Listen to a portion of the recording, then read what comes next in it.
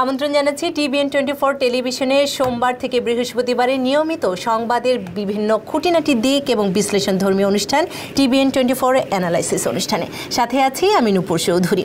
আমরা আজকের যে ঘটনাবহুল বিভিন্ন দিক সেটি নিয়ে আলোচনা করব। শুরুতেই আমাদের মাঝে যে দুজন অতিথি আছেন তাদের সাথে পরিচয় করিয়ে দিচ্ছি।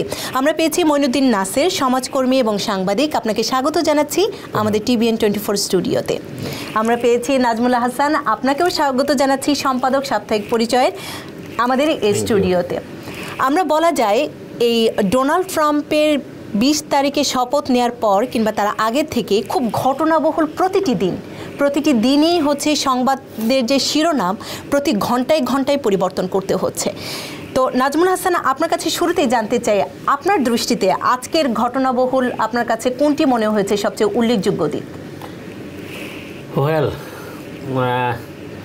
ঘটনা তো আপনি বলেছেন যে ঘন্টায় ঘন্টায় পরিবর্তিত হচ্ছে। লেটেস্ট যেটা আমার কাছে আমি একটু আগে দেখলাম সেটা হচ্ছে যে অ্যাক্টিং অ্যাটর্নি জেনারেল যিনি অ্যাটর্নি জেনারেল, যিনি ওবামার অ্যাটর্নি জেনারেল ছিলেন, ওবামা প্রশাসনের পর নতুন অ্যাটর্নি জেনারেল কনফার্ম না হওয়া পর্যন্ত যিনি অ্যাটর্নি জেনারেলের দায়িত্ব পালন করেছে, উনি আজকে একটা নির্দেশনা দিয়েছেন তার ডিপার্টমেন্ট অফ জাস্টিসের লয়ারদেরকে যে কোর্টে ডোনাল্ড ট্রাম্পের যে এক্সিকিউটিভ অর্ডার হয়েছে এটা কোর্টে ডিফেন্ড না করার জন্য। এটা আমার কাছে খুব সিগনিফিকেন্ট মনে হচ্ছে। এই জন্য মনে হচ্ছে যে কোর্টে যদি অ্যাটর্নি জেনারেলের অফিস থেকে, ডিপার্টমেন্ট অফ জাস্টিস থেকে ডিফেন্ড না করা হয়, এবং যতটুকু বুঝতে পারছি যে বুধবারের আগে জেফ সেশনসের কনফার্মেশনের সম্ভাবনা এখন নাই। তো কালকে যে হিয়ারিংগুলো হবে, যদি হয় সেখানে যদি ডিপার্টমেন্ট অফ জাস্টিসের কোনো রিপ্রেজেন্টেশন না থাকে তাহলে জাজদের পক্ষে সিদ্ধান্ত গ্রহণটা অনেকটা ইজিয়ার হয়ে যাবে, কোনো আর্গুমেন্ট থাকবে না। এবং আরেকটা জিনিস হচ্ছে যেটা আমার কাছে ইম্পর্টেন্ট মনে হচ্ছে সেটা হচ্ছে যে এই প্রথম অ্যাডমিনিস্ট্রেশনের সবাই যে ডোনাল্ড ট্রাম্পের বিষয়গুলোকে রিগার্ডলেস অফ পার্টিসান পলিটিক্স, যদিও যিনি অ্যাসিস্ট্যান্ট অ্যাটর্নি জেনারেল ওনাকে ওবামা নিয়োগ করেছিলেন, বাট যেটা হচ্ছে যে ডোনাল্ড ট্রাম্পের এক্সিকিউটিভ অর্ডারকে ডিফেন্ড করার মতন এই পর্যন্ত কাউকে, যে ওই 2-1 তার উপদেষ্টা ছাড়া কাউকে আমি ডিফেন্ড করতে দেখলাম না। ইভেন রিপাবলিকানদের একটা বড় অংশ, 10-12 জন সিনেটর প্রকাশ্যে বলছে যে এই জিনিসটা প্রপারলি করা হয়নি। সেটা পরে আসবো। প্রপারলি তো করা হয়নি, বরং যারা এটা করেছে তাদের কর্মকাণ্ডের কারণে এখন হোয়াইট হাউসের সাথে কংগ্রেসের একটা দূরত্ব সৃষ্টি হচ্ছে দ্রুত, এবং হোয়াইট হাউসের সাথে মিডিয়া তো যুদ্ধ শুরুই হয়েছে। সব কিছু মিলিয়ে ডোনাল্ড ট্রাম্পের প্রেসিডেন্সি 1 সপ্তাহ 8-10 দিনের মাথায় একটা ভীষণ ধাক্কা খেতে যাচ্ছে, এবং সেই সাথে আমরা বিক্ষোভ দেখেছি, প্রোটেস্ট দেখেছি। মঈনুদ্দিন নাসের, আপনার কাছে আসবো। সেই সাথে আজকের যে ঘটনাবহুল আরেকটি উল্লেখযোগ্য দিক ছিল যে বিক্ষোভ হলো এয়ারপোর্টে বিভিন্ন যাত্রী ভোগান্তি থেকে শুরু করে নাগরিকদের আটকে দেওয়ার বিষয়টি। ডোনাল্ড ট্রাম্প টুইট করে জানিয়েছেন এটি হচ্ছে ডেল্টা এয়ারলাইন্সের কম্পিউটার ত্রুটির কারণে হয়েছে। এ বিষয়ে আমাদের একটি প্রতিবেদন আছে, প্রতিবেদনটি দেখে আপনার মূল্যায়ন জানবো। ইমিগ্রেশন রিয়াক্টসের যে ডেল্টা এয়ারলাইন্সের ডোনাল্ড ট্রাম্পের প্রতিবেদন, সেই প্রতিবেদনটি আমরা এখন দেখে নিব।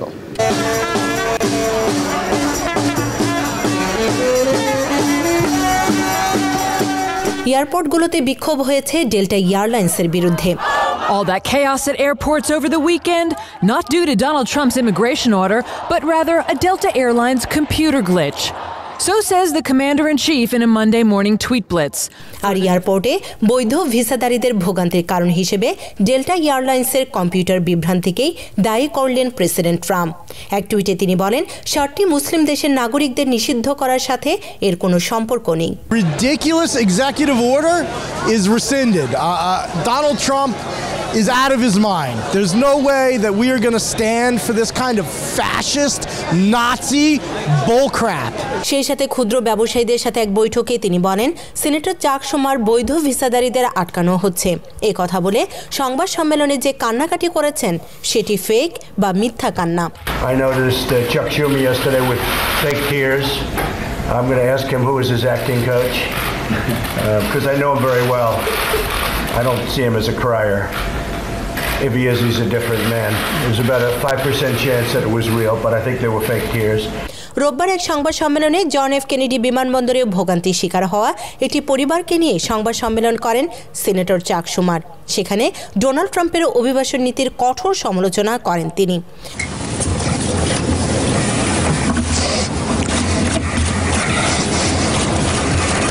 was mean-spirited and un-American.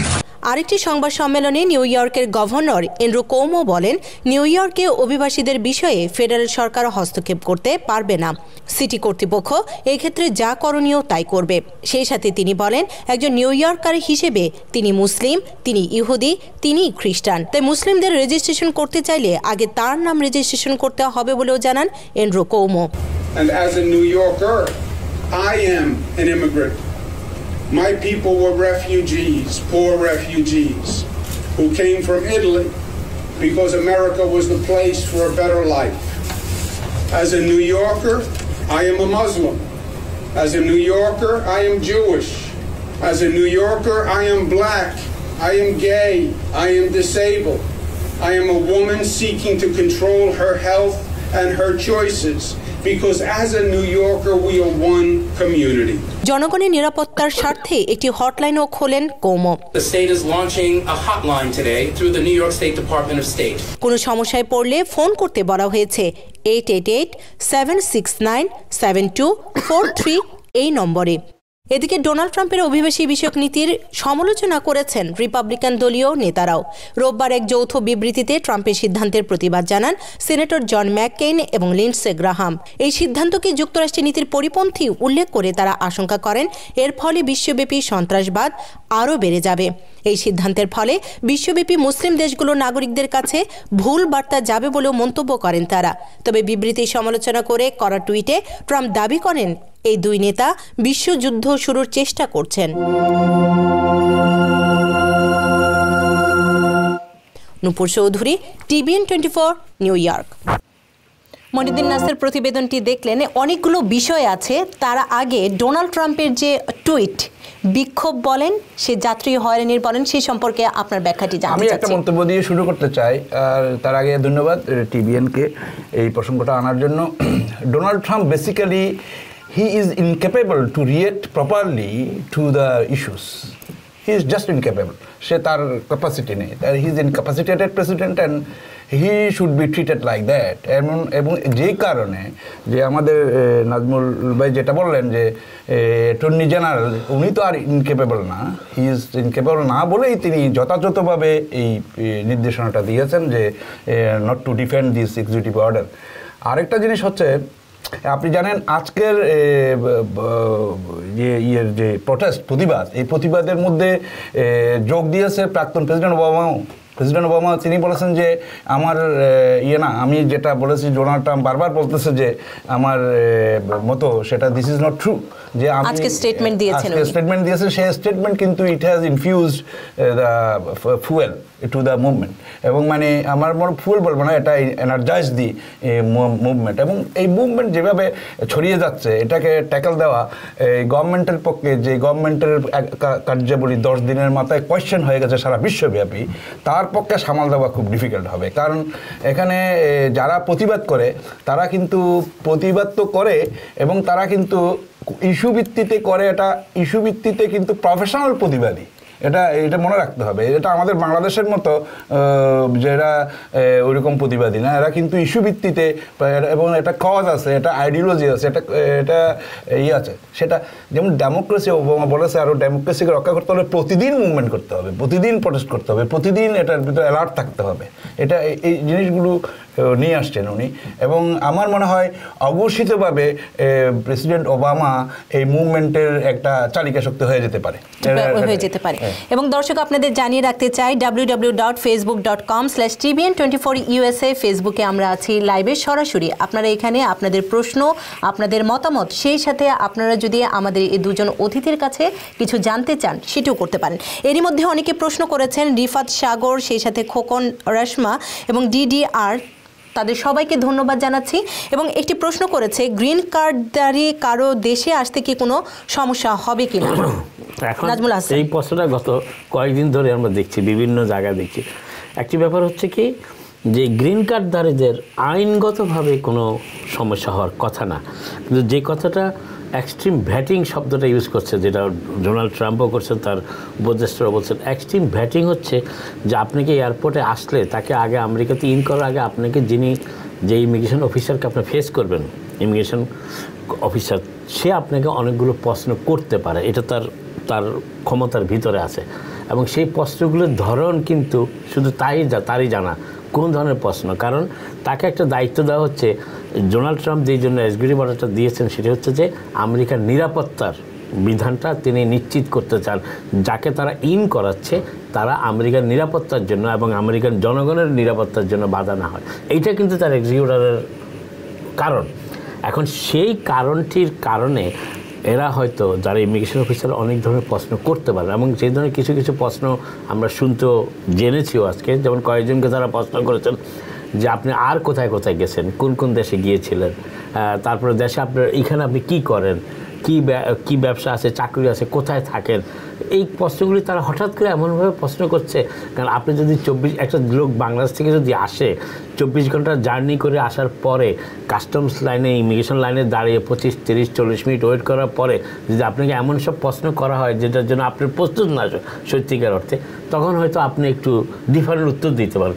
এখন কথাটা হচ্ছে যে আইনগতভাবে গ্রিন কার্ডধারীদের কোনো বাধা নেই, সেটা গতকাল থেকে ডিপার্টমেন্ট অফ হোমল্যান্ড সিকিউরিটি এবং আরও বিভিন্ন ইভেন হোয়াইট হাউসের যে চিফ অফ স্টাফ বারবার বলেছে, ডিপার্টমেন্ট অফ হোমল্যান্ডের উনি একটু ঘুরিয়ে বলেছেন, উনি বলেছেন যে না, আমরা তাদের ঢুকতে দিব, তবে আমরা তাদেরকে অনেকগুলো প্রশ্ন করব, সেই প্রশ্নের সন্তোষজনক উত্তরের উপর নির্ভর করছে তাদের।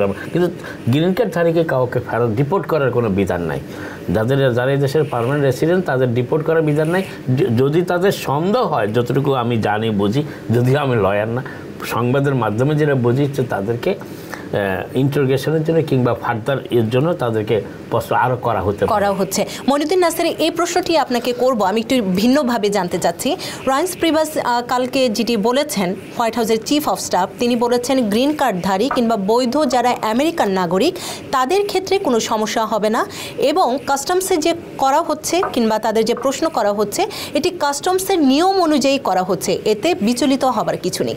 আপনার কাছে আমার প্রশ্নটি সেটি হচ্ছে, আপনি দীর্ঘদিন ধরে এই বিষয়ে আছেন, তো এখনকার যে কাস্টমস প্রশ্ন করছে, উনি যেমনটি বলছিলেন হঠাৎ করে বিভিন্ন ধরনের প্রশ্ন যে কারণে তারা প্রস্তুত নন, তো আগের কিভাবে কাস্টমসে এভাবে ফেস করতো যারা গ্রিন কার্ডধারী, আর এখন কি কোনো পরিবর্তন কিংবা প্রশ্নগতভাবে কোনো পরিবর্তন হয়েছে কিনা?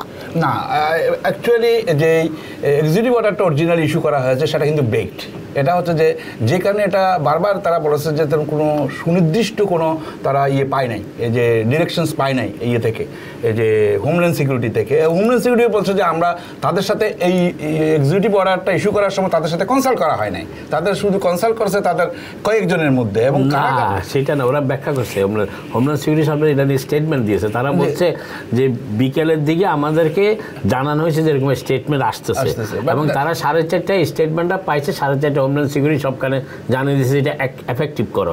হ্যাঁ, বিকজ তারা বলছে যে ইমিডিয়েট এফেক্ট। আমি সেটা বলতেছি যে হোমল্যান্ড সিকিউরিটিকে এই এক্সিকিউটিভ অর্ডারের জন্য হোমল্যান্ড সিকিউরিটিকে কনসাল্ট করা হয় নাই।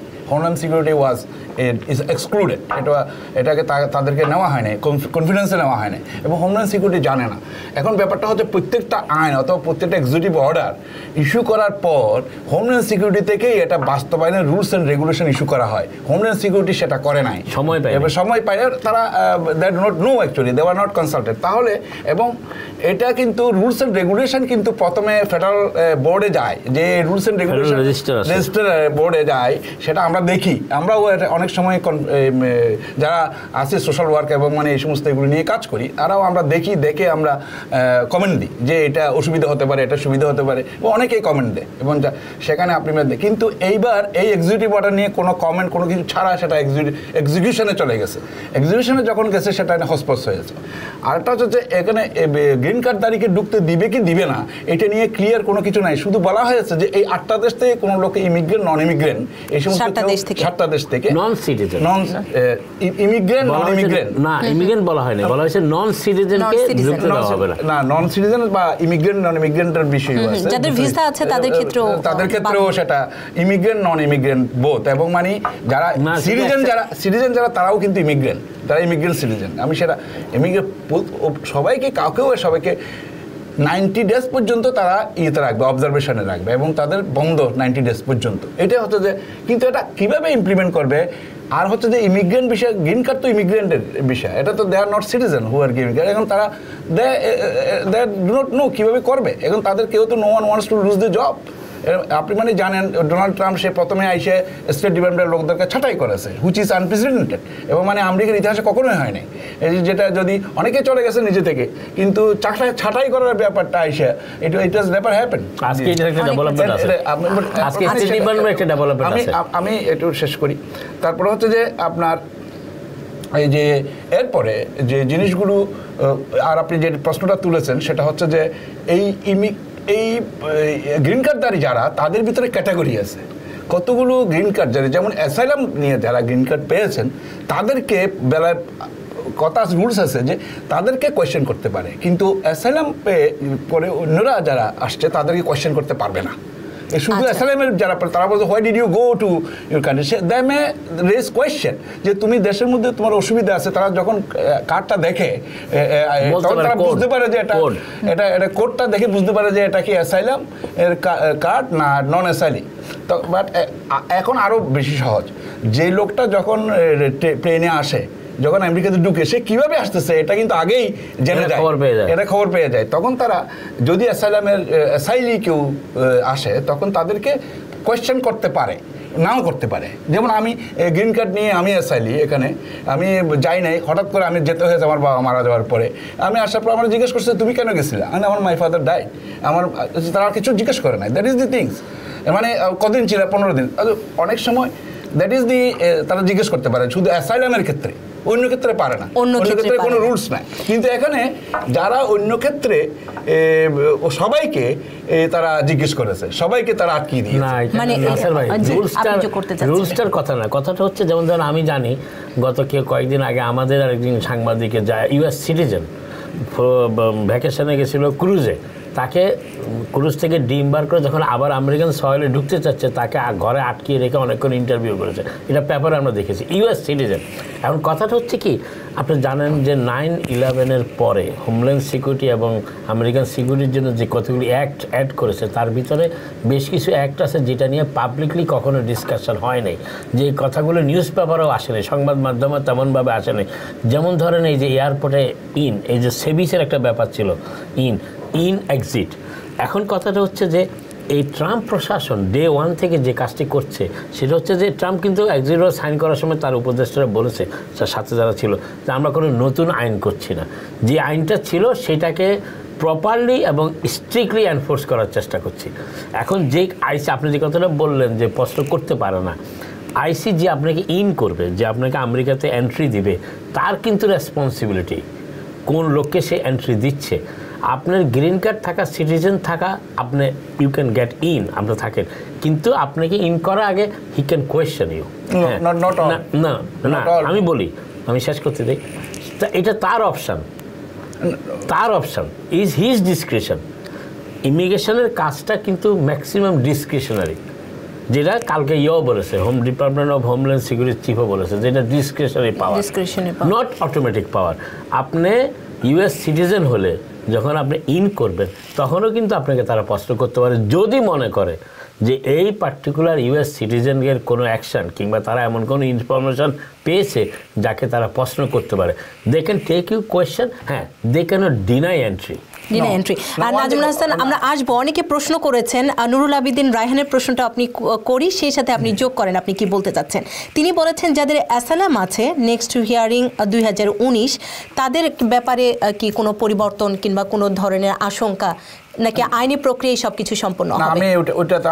আমি একটু বলেনি ওই যে জিনিসটা, সিটিজেন না, এই আমেরিকান বরন সিটিজেনকেও এয়ারপোর্টে ধরতে পারে, আমেরিকান বরন সিটিজেনকে, সেটা অন্য জিনিস। সেটা হচ্ছে যে কারোর বিরুদ্ধে যেটি উনি যোগ করেছেন যে স্পেসিফিক যদি কারোর বিরুদ্ধে কোনো নির্দেশ থাকে, কিন্তু অ্যাসাইলাম যারা গ্রিন কার্ড পেয়েছে তাদের ব্যাপারে একটা রুলস অলরেডি এক্সিস্ট করে, যে তাদের কোয়েশ্চেন, কিন্তু তাদেরকে এটাও ঠিক যে তাদেরকে কিন্তু স্টপ করতে পারবেন না, তাদের কিন্তু ঢুকতে দিতে হবে, আপনি মানে প্রসেস শুরু করতে পারে, আপনি মানে তাকে গ্রিন কার্ড রেখে দিয়ে তাকে I-94 ইস্যু করতে পারে, দ্যাট ইজ ট্রু, বাট তাকে কিন্তু বাইরে করে দিতে পারে না। এখানে এসে আমরা মানে অনেক ফেস করতেছি এরকম, যেমন ইভেন গ্রিন কার্ডধারী বহুজনকে ডিপোর্ট করার প্রক্রিয়া থেকে আমরা বের করে নিয়ে আসছি। এটা এখান থেকে ধরে নিয়ে গেছে because of many other felony বা 3টে মিসডিমেনার হলে দে ক্যান বি ডিপোর্ট। অনেকগুলি কারণ আছে। তো সেগুলো এবং ইভেন আমেরিকান বরন সিটিজেনকেও তারা এয়ারপোর্টে জিজ্ঞেস করে তাকে কাস্টডিতে নিয়ে যেতে পারে, যে তারা they can do it. But এখানে এখন যেটা করা হচ্ছে সেটা হচ্ছে যে এই গড়পড়তা র্যান্ডম প্রত্যেককে, এবং দিস ইজ দি এটা আনপ্রেসিডেন্টেড। এটা যে এক্সিকিউটিভ অর্ডারের পরেই হয়েছে এবং যেদিন এক্সিকিউটিভ অর্ডার দেওয়া হয়েছে সেদিনে দেওয়া হয়েছে, এবং that is also unprecedented. Executive order on that day cannot be implemented. এটা হচ্ছে যে পুরোপুরিভাবে একটা মুসলিম বিদ্বেষী বলে আমি মনে করি, এবং সে একজন মুসলিম বিদ্বেষী লোক, এবং সবসময় সে ক্যাম্পেইনের সময় বলে আসছে যে সে মুসলমানদের এক দেশ থেকে এখানে করা হবে না, যে দিস ইজ দি থিংস। এবং সে শুধু মুসলিম বিদ্বেষী না, সে কিন্তু আরও অনেক বিদ্বেষী, যেগুলো আমি বলতে চাচ্ছি না, কারণ মুসলমান বিদ্বেষীটা বড় করে আসছে। এবং এই Donald Trump he will be the cause of the many things throughout the world. এবং this is the R another thing, 2019 সালে যেটা প্রশ্ন করা হয়েছে তাদের যারা অ্যাসাইলাম সিক করেছে, দিস ইজ অলসো আইন, দিস ইজ অলসো ল। তারা ল এটা চেঞ্জ না করে দেখানো ডুইট 2019 সাল পর্যন্ত দেখেন স্টে হিয়ার। এখন আপনি কিন্তু অনেকেই এখানে এই প্রশ্নটা করে যে প্যারোল নিয়ে বাইরে যেতে চায়, প্যারোল নিয়ে থার্ড কান্ট্রিতে গিয়ে তাদের ফ্যামিলি দেখতে চায়, কিন্তু সেই ক্ষেত্রে আমি বলবো যে না যাওয়া। আমি অ্যাডভাইস করবো যে এখন, কারণ 2019 যারা প্যারোলের মধ্যে একটা ধারা আছে যে আপনি তারা দেখেন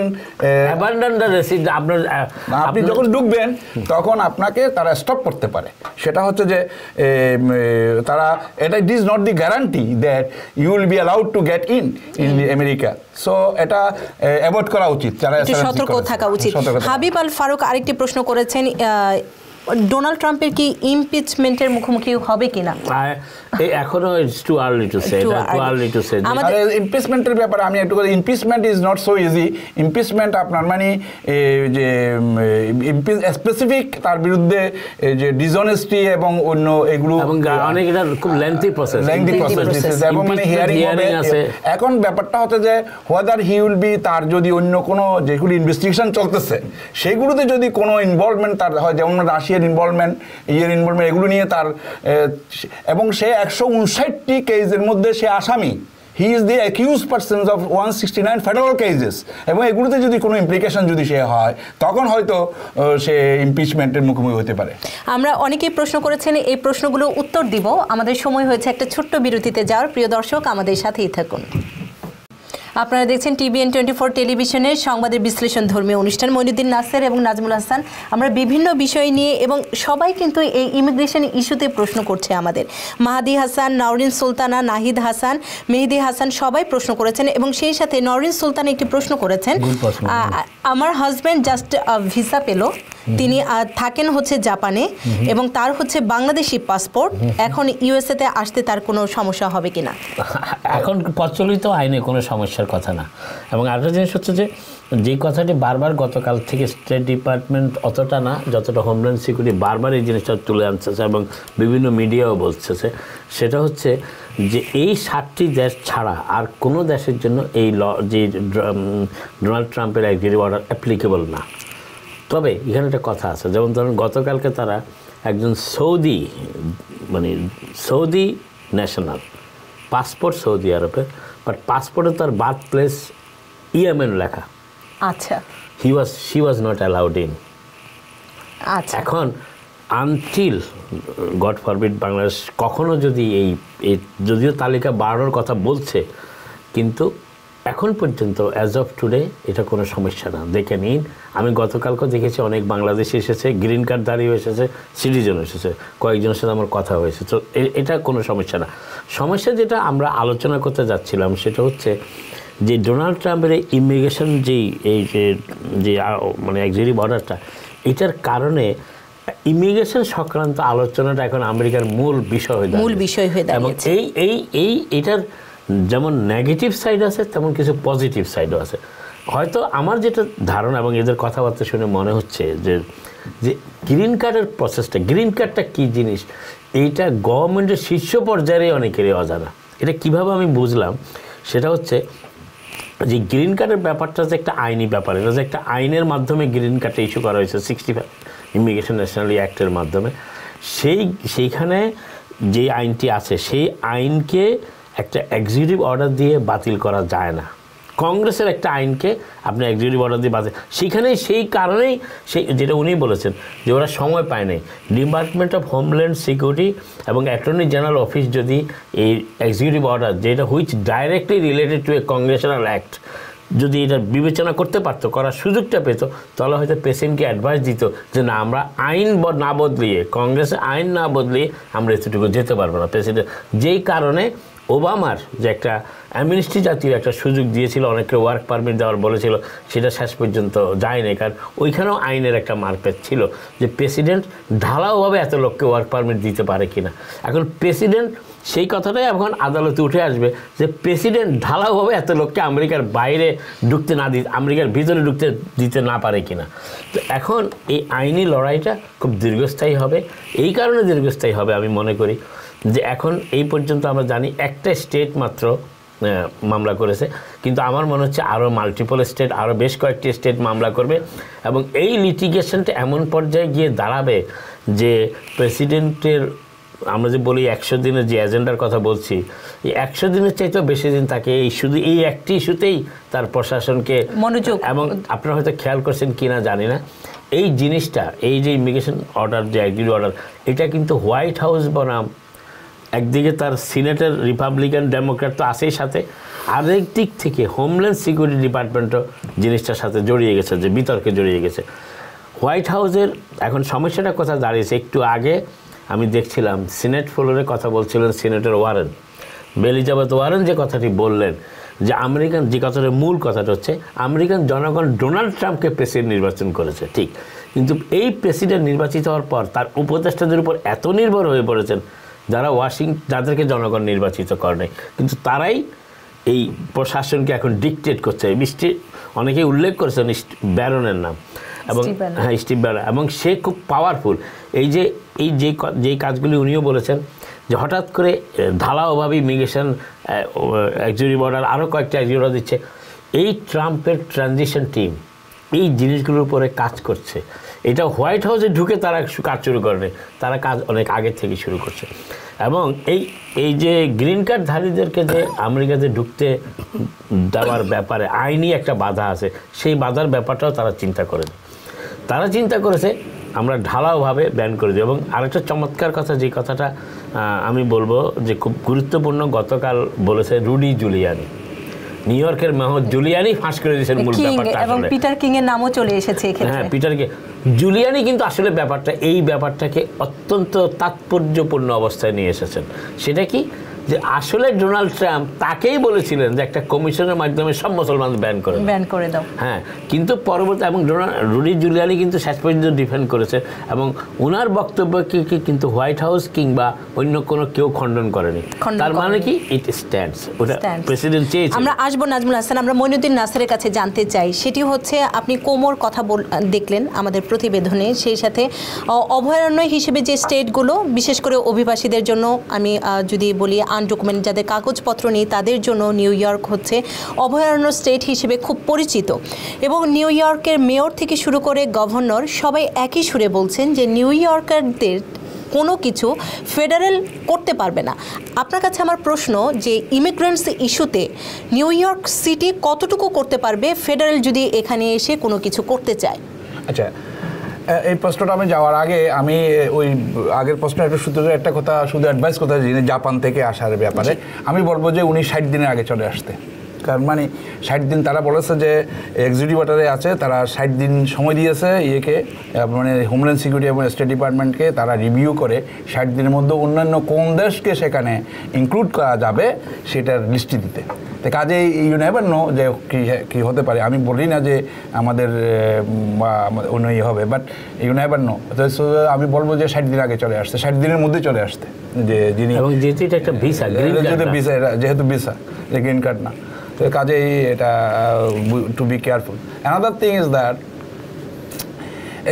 যে কথাটা বলছেন আপনি, মানে যে অভয়ারণ্য, এইগুলোতে তারা বলছে যে ডোনাল্ড ট্রাম্প যারা অভয়ারণ্য যে দেশগুলো আছে, Chicago, Los Angeles, new York, তারপরে এই যে বোস্টন, এই যে সিটিগুলো আছে সেইগুলোকে অভয়ারণ্য, এবং এগুলোকে ফেডারেল গ্রান্ট দেবে না, কিন্তু দেবে না, কোন কোন গ্রান্ট দেবে না সেটা কিন্তু ক্লারিফাই করা হয় নাই। বাট কিছু কিছু গ্রান্ট সে বন্ধ করতে পারবে না, he has no right two যে তারা এক্সিকিউটিভ অর্ডার দিয়ে সেই গ্রান্ট বন্ধ করা, কিন্তু কিছু কিছু গ্রান্ট সে বলেছে সে দেবে না।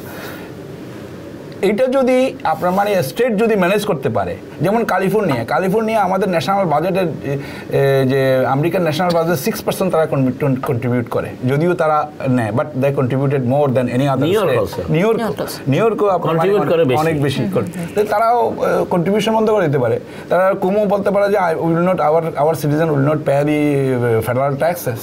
He can go for that length if they take initiative, if they take the measures. যারা বলছে যে না, যদি বলে যে না আমরাও পাল্টা ব্যবস্থা গ্রহণ করব, কারণ অলরেডি অনেক গভর্নর এবং অনেক সিটি মেয়র্স তারা দে হ্যাভ গট টুগেদার, যে তারা অলরেডি ক্যালিফোর্নিয়া আপনি জানেন আগেও আমরা বলেছি যে এরিককে আগের অ্যাটর্নি জেনারেলকে হায়ার করেছে, অলরেডি তারা এমপ্লয়মেন্ট দিয়েছে টু ফাইট লিগেলি, এবং এরকম নিউ ইয়র্ক আরেকজনকে অ্যাপয়েন্টমেন্ট দিবে টু ফাইট লিগেলি। তো কাজেই it will B a legal battle, এবং যদি কোর্ট থেকে যে কোনো কোর্ট থেকে যদি ইনজাংশন দেওয়া হয় তাহলে he will have to stop it. তো এরা লিগেল এবং আইনগত এবং লিগেল আর কংগ্রেসের যে ফাইট, এই ফাইটগুলি কন্টিনিউ করবে। আর একটা জিনিস হচ্ছে যে কুমো এবং মেয়র বিল ডি ব্লাজিও তারা জানে যে নিউ ইয়র্কে যদি আপনি মানে এই যে সেফ হেভেনকে যদি বা অভয়ারণ্যকে যদি ডিস্টার্ব করা হয়, এখানকার যে ফেব্রিক্স, নিউ ইয়র্কের ফেব্রিক্স টোটালি টালমাটাল হয়ে যাবে। এটা খুব সহজে আপনার মানে ইয়ে করতে পারবে না, কন্টেইন করতে পারবে না। আমাদের অনেকে প্রশ্ন করেছে, নাজমুল হাসান আপনার কাছে আমি যাব। আব্দুল সাত্তার, জাকিরা হাওলাদার, নিপু চৌধুরী, সুমন হোসেন।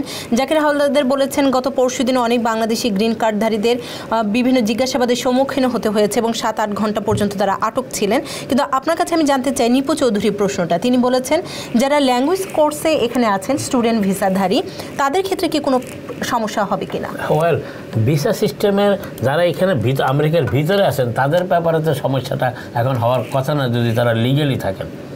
এখন যে জিনিসটা আসলে আমি বলতে চাচ্ছিলাম, আর ঘুরে ফিরে ওই কথাটাই চলে আসছে, স্যাংচুয়ারি সিটি। আমার মনে হয় একটা বলেছেন স্টেটের সাথে ফেডারেল গভর্নমেন্টের ফাইট, সেটা এক জিনিস। আর যখন ইমিগ্রেশন এনফোর্সমেন্টের ব্যাপার আসবে সেটা কিন্তু ফেডারেল প্রসেস।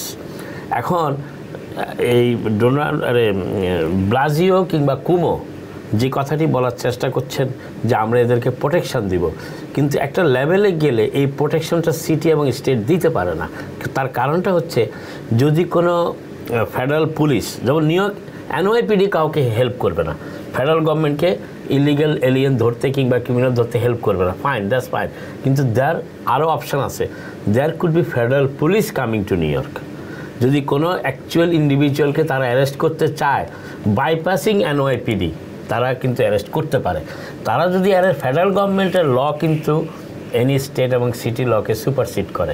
এখন ফেডারেল গভর্নমেন্টের কোনো এজেন্ট যদি কাউকে অ্যারেস্ট করতে চায়, what ever reason it be, new York city cooperate করুক আর না করুক, তারা যদি অ্যারেস্টের মোটিভেশনে থাকে they could arrest him, they could process হিম। হ্যাঁ, যেটা করতে পারে এখানকার প্রশাসন সেটা হচ্ছে ওই লোকটাকে আইনি সাহায্য দিতে পারে ইফ হি ইজ পুয়ার। সেটার জন্য একটা ফান্ড অনেকগুলো সিটিতে করা হচ্ছে এবং নিউ ইয়র্কেও আছে, তাকে আইনি সহায়তা দিতে পারে। কিন্তু তাকে ফেডারেল এজেন্ট যখন ধরে নিতে আসবে তাকে কিন্তু আবার এরা ধরে রাখতে পারবে না। এইটা হলো মূল ব্যাপার। সেই জন্য আমি দর্শকদেরকে বলবো যতটা সম্ভব এমন কোনো পরিস্থিতি তারা যেন না পড়েন যেই পরিস্থিতি ওয়ারেন্ট করবে, যে পরিস্থিতি বিপদে তাদের পড়তে পারে। আরেকটা জিনিস হচ্ছে যারা কোনো রকম আইনি প্রক্রিয়ায় নাই, যেমন ধরুন অ্যাসাইলাম ফাইল বলুন, আত্মীয় স্বজনের কেস বলুন, কিংবা স্টুডেন্ট ভিসা বলুন, কোনো রকম আইনি প্রক্রিয়া নাই, তাদের উচিত যত দ্রুত এই আইনি প্রক্রিয়ায় নিজেদেরকে নিবন্ধন করা, একটা আইনি প্রক্রিয়ায় যাওয়া। আদারওয়াইজ অন্যভাবে দেখা যায় সেটা হচ্ছে যে যদি আমি কথাটা আবার যদি উল্লেখ করতে চাই, অ্যাটর্নি জেনারেল জেফ সেশনস উনি কিন্তু অসম্ভব রকম অ্যান্টি ইমিগ্রেন্ট পার্সন, কট্টরপন্থী। অ্যাটর্নি জেনারেলের হাতে কিন্তু অনেক কিছু ক্ষমতা থাকে ইন্টারনাল মেকানিজমগুলোকে অ্যাক্টিভেট করতে, যেটা ইললিগালদের ধরার ব্যাপারে কিংবা ইললিগালদের গ্রেপ্তার করে ডিপোর্টেশনের ব্যাপারে এক্সপিডাইট করতে পারে। সেই ধরনের সিচুয়েশন ফেস করতে হলে আপনাকে কোনো একটা আইনি প্রক্রিয়ায় নিবন্ধিত থাকতে হবে। জাস্ট এমনি আপনি আসছি 15 বছর কিছু করি না, কেউ ধরেও নেই কোনো দিন, সেই ক্ষেত্রে কিন্তু ওই জিনিসটার কাজে লাগবে না।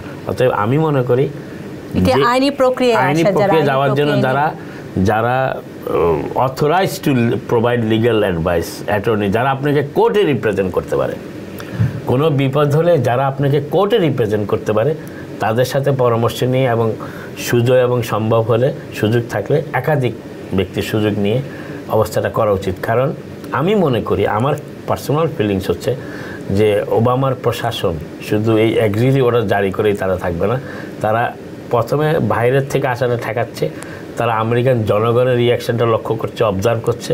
এবং আমি যেটা বলবো যে বড় শহরগুলি ছাড়া, new York, Los Angeles, Boston, to some extent new jersey কয়েকটা শহর ছাড়া বাকি শহরগুলিতে কিন্তু তেমন কোনো প্রতিক্রিয়া লক্ষ্য করা যাচ্ছে না। অতএব বিষয়টা কিন্তু ওই দিক থেকে যদি বিবেচনা করেন খুব গুরুত্বপূর্ণ। এবং যদি অ্যাটর্নি জেনারেল, ট্রাম্পের যে স্টেপ সেশনস, অ্যাটর্নি জেনারেল হিসেবে দায়িত্ব পাওয়ার পর এই পরিবর্তিত পরিস্থিতি, গত এক সপ্তাহের পরিস্থিতিকে এবং নিয়ন্ত্রণ করার চেষ্টা করেন, এবং আমার যতটুকু মনে হয় যে ডোনাল্ড ট্রাম্প তার উপরে অনেকটা নির্ভরশীল হবে তার ডোমেস্টিক এজেন্ডাগুলো, বিশেষ করে ইমিগ্রেশনের এজেন্ডাগুলো বাস্তবায়ন করতে, সেক্ষেত্রে এইভাবে নিজেকে এর মুখে ছেড়ে দেওয়া ঠিক হবে না। যারা অবৈধ আইনি সহায়তা নেওয়া উচিত। আমাদের অনেকে প্রশ্ন করেছেন, আপনি যোগ করতে চাচ্ছেন? জি, আমি যেটা ঠিক আছে আইনি সহায়তা, কিন্তু ডোনাল্ড ট্রাম্পের যে জেফ সেশনের যে ব্যাকগ্রাউন্ড, সেই ব্যাকগ্রাউন্ডের ব্যাপারে সবাই কশাস। এবং মানে যে সে আসবে জেনে যেই ইগুলি হয়েছে, যে আপনার মানে ডেপুটি যে অ্যাটর্নি জেনারেল যে আদেশটা জারি করেছে, সেটা খুব সম্ভবত সে উল্টাতে পারবে না, তাকে সেটা সোয়ালো করতে হবে। কারণ একবার যখন হয়েছে সেটা that is from the administration. আর একটা জিনিস যে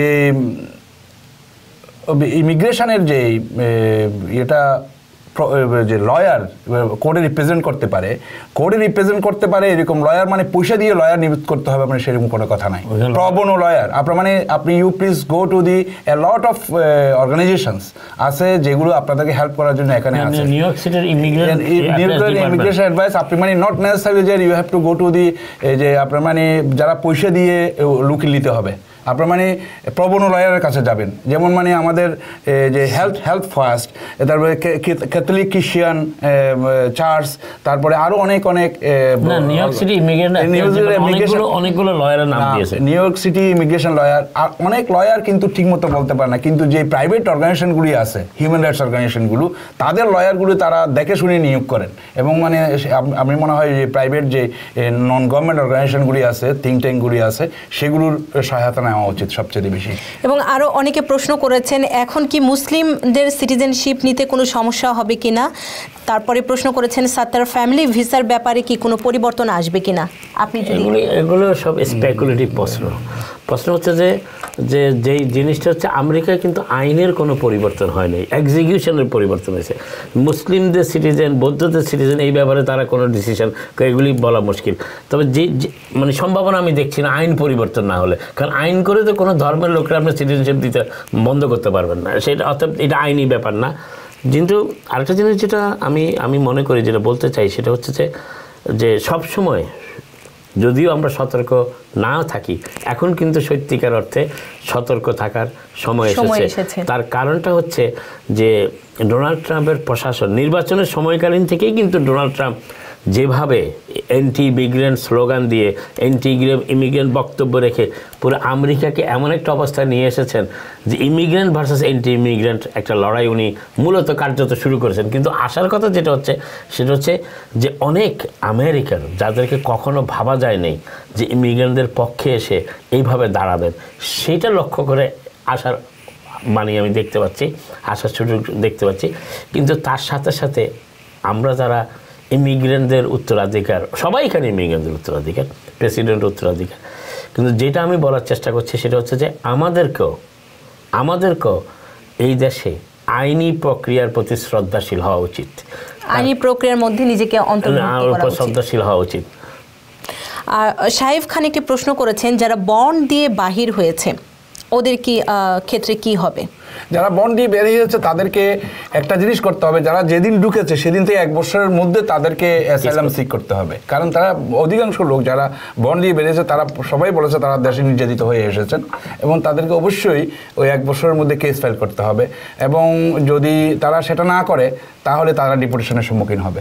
কারণ যে দেখা গেছে যে যারা এই ড্রাম আন্দোলন করলো, আন্দোলন করে আপনার মানে অনেক লোককে বের করে নিয়ে আসলো, তাদের হাতে তারা কিন্তু কোনো বন্ড না দিয়ে বের হলো এবং তাদেরকে চিপ দিয়ে দিল যে কোথায় তারা মুভ করে, এবং মানে তারা সবাই ওইভাবে রইলো। কিন্তু তারা 1 বছরের মধ্যে আন্দোলন করতেছে শুধু ইয়ে পাওয়ার জন্য, যে অ্যাসাইলাম পাওয়ার জন্য। আন্দোলন করে অ্যাসাইলাম হবে না। অ্যাসাইলাম একটা প্রক্রিয়ার ব্যাপার।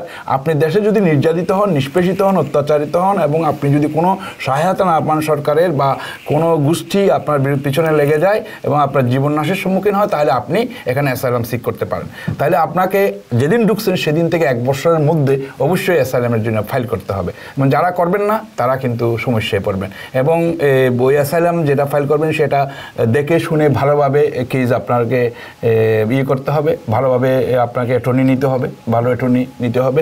সেটা প্রবণ অনেক অ্যাটর্নি, অনেক ইয়ে আছে যারা হেল্প করে। যেমন আমি বললাম, আমি help first, Christian Catholic charity, তারপর আরও অনেক সংগঠন আছে যারা আপনাকে এগুলোতে হেল্প করতে পারে। যাদের আরেকজন প্রশ্ন করেছেন, খুব ইমার্জেন্সি ভিত্তিতে বাংলাদেশে যেতে হবে, গ্রিন কার্ড হোল্ডারধারী, তারা কি যেতে পারবেন কি? এখনো পর্যন্ত কোনো সমস্যা নেই। এখনো আরেকটা জিনিস হচ্ছে যে হ্যাঁ, আমরা যদি সবাই সব সময় মনে করি যে আমাদের সব কিছুতেই অটোমেটিক এন্ট্রি, অটোমেটিক যাব, এই সাবওয়ে কার্ডের মতো সোয়াইপ করলে ঢুকে যাব কেউ কিছু, এটা তো সেই দিন তো এখন আর নেই। অবস্থার পরিবর্তিতে, কারণ যেই লোকটা আপনাকে আমেরিকাতে ইন করাচ্ছে সেও কিন্তু চাপের মধ্যে আছে। সাপোজ কী ধরনের চাপ আমি বলি, সে যদি তার দায়িত্ব পালন না করে তো তার পিছনে আরেকজন অফিসার আছে, দাঁড়িয়ে আছে যে তাকে কেন সুযোগ দিচ্ছে।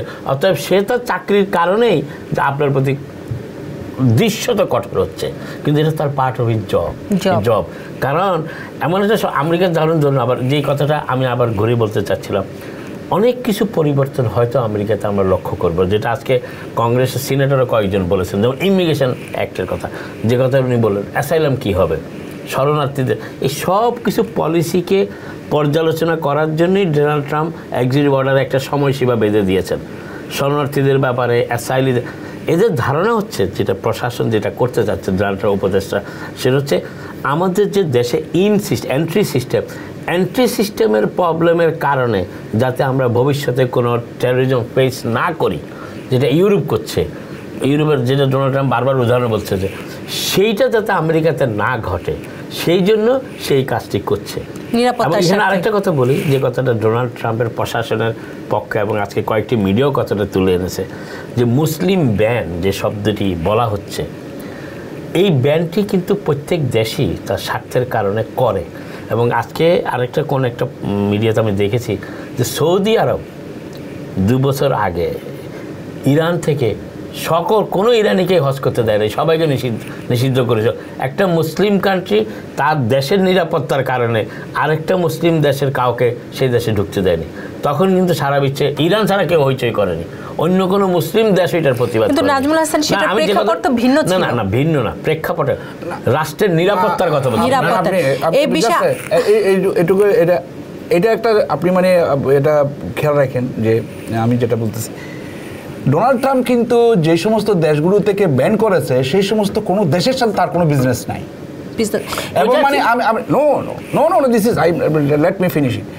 এবং যে 7টি দেশ থেকে এই 7টি দেশের কেউ কিন্তু আমেরিকানকে কিল করে নাই, শূন্য। এবং যারা কিল করেছে তাদের কাউকে ব্যান করে নাই। দিস ইজ দি ইন্টেনশনালি এই বিষয়টিতে আসবো একটা বিরতির পর। এটা কিন্তু মুসলিমের, এটা কিন্তু সে দেশের নিরাপত্তা না, সে মুসলিম হেটের কারণে সেটা করতেছে এবং তার বিজনেস রক্ষা করার জন্য সেটা করতেছে। আমরা আসবো একটা বিরতির পর। অফিশিয়ালি তো সে তার বিজনেস সব ছেড়ে দিয়েছে, পারে না। সে তার ছেলের বিজনেস, এক্সকিউজ মি, তার ছেলের বিজনেস আছে, তার মেয়ের জামাইয়ের বিজনেস আছে। সেটা বলছি, মানে Kushner is more empire then himself. সেটা বলছি, সেই প্রশ্নে যাচ্ছি না। আমি বলতেছি যে ব্যানের কথা যখন আসে, তখন এই কথাগুলি আলোচিত হচ্ছে। তারা বলতেছে যে মুসলিম বিদ্বেষ না, this is not my word, মানে আই এম ডিসপিউটিং দ্যাট। তারা বলতেছে, ব্যানন বলতেছে যে এটা মুসলিম বিদ্বেষ না, এটা আমরা এটা মুসলিম বিদ্বেষের জন্য করছি না। ডোনাল্ড ট্রাম্প বলতেছে, আমি ব্যানন যেটা বলে আবার ডোনাল্ড ট্রাম্প সেটা বলে, কারণ সে ব্যানন কিন্তু ডোনাল্ড ট্রাম্পের কথা বলে না, ডোনাল্ড ট্রাম্প কিন্তু ব্যানের কথা বলে, এবং সেটাই আলোচনা হচ্ছে। কারণ সে নিজে ওয়ারেন এলিজাবেথ ওয়ারেন যেটা বলেছে সেটা কিন্তু সেই কথা, সে ব্যানন যেটা বলে সে সেটা বলে, এবং দ্যাট ইজ দি আমরা তো আমেরিকান ব্যানন না, পিপল তো ব্যানন কি লেট করে না, এবং সে ব্যাননের কথা শুনতেছে, এবং সে যেটা করতেছে সেটা হয়তো মুসলমান বিদ্বেষ থেকে করতেছে, সেটা that is the bottom line. না না, কথাটা সেটা ঠিক আছে, কিন্তু যে জিনিসটা এখানে আলোচনা আসছে সেটা হচ্ছে একটা দেশ তার নিরাপত্তার কারণে কি কি ব্যবস্থা নিতে পারে, সেই ব্যবস্থার পরিধি তো বেড়ে যাচ্ছে। আমরা কখনো চিন্তা করি নাই 9/11, এখন কথাটা হচ্ছে সেটা আমেরিকাতেই অনেকে এখন শক্তভাবে বলছে যে যেই দেশ থেকে এতজন সন্ত্রাসী এসে বোমা মেরে ওয়ার্ল্ড ট্রেড সেন্টার উড়িয়ে দিল, সেই দেশের নিষিদ্ধ করা হবে না, সেই দেশ থেকে সন্ত্রাসী আসার সম্ভাবনাও কিন্তু কমে যায় নাই। এবং আজকে কিন্তু সৌদি প্রিন্স বলেছে যে তোমাকে আমি 2বার উদ্ধার করেছি, ডোনাল্ড ট্রাম্পকেই বলেছে, যদি আরেকবার উদ্ধার করতে হয় তাও আমি করব। প্রিয় দর্শক, এই পর্যায়ে সময় হয়েছে একটা বিরতিতে যাওয়ার, আমাদের সাথেই থাকুন।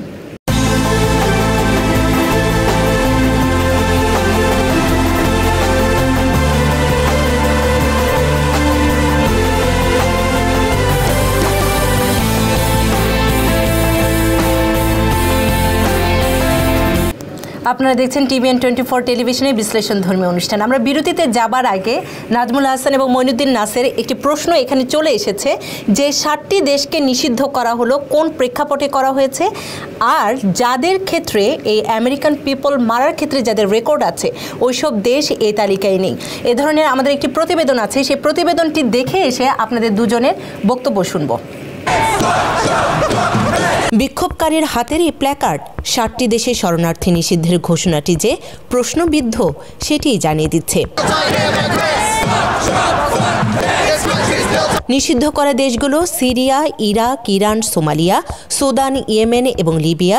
দেশগুলোর পাশেই রয়েছে মধ্যপ্রাচ্যের প্রভাবশালী দেশ সৌদি আরব, মিশর এবং তুরস্ক।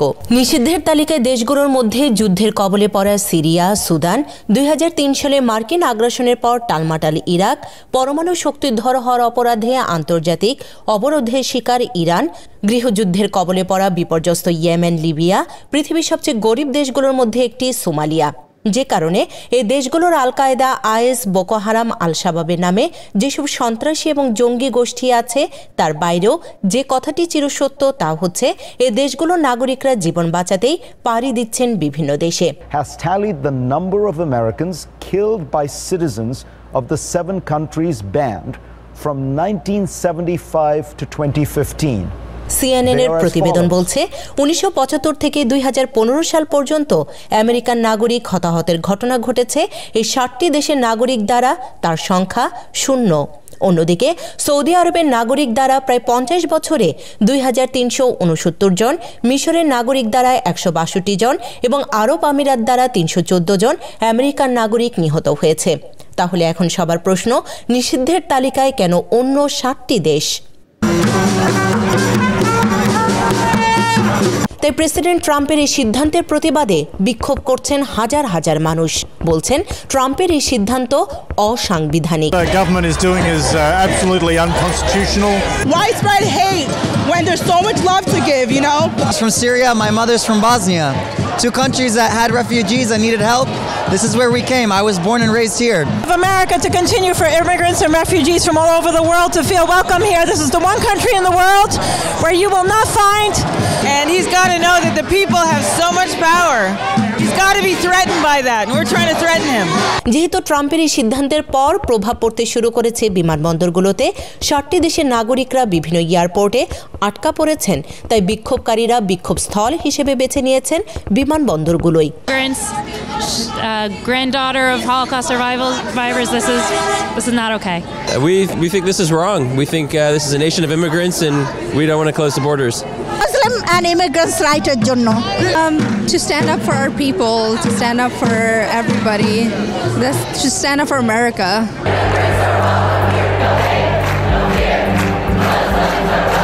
নিউ ইয়র্ক থেকে বিক্ষোভ হচ্ছে Washington, Oregon, Pennsylvania, Illinois, Texas, new jersey, California, Colorado, Georgia সহ আরও কটি স্টেটের বিমানবন্দরগুলোতে।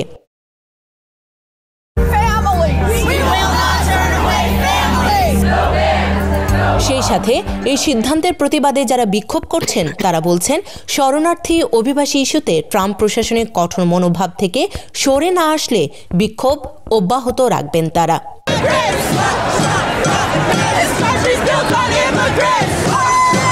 জাতি, ধর্ম, বর্ণ নির্বিশেষে এভাবেই হাজার হাজার মানুষ নিউ ইয়র্কের জন এফ কেনেডি বিমানবন্দরে জড়ো হয়ে একটি বার্তাই ডোনাল্ড ট্রাম্পকে দিতে চান। সেটি হচ্ছে এই দেশটি অভিবাসীদের দ্বারা তৈরি এবং এখানে অসাংবিধানিক কোনো নিয়ম কিংবা আইন তারা কোনোভাবেই মেনে নেবেন না। নূপুর চৌধুরী, TBN 24, নিউ ইয়র্ক।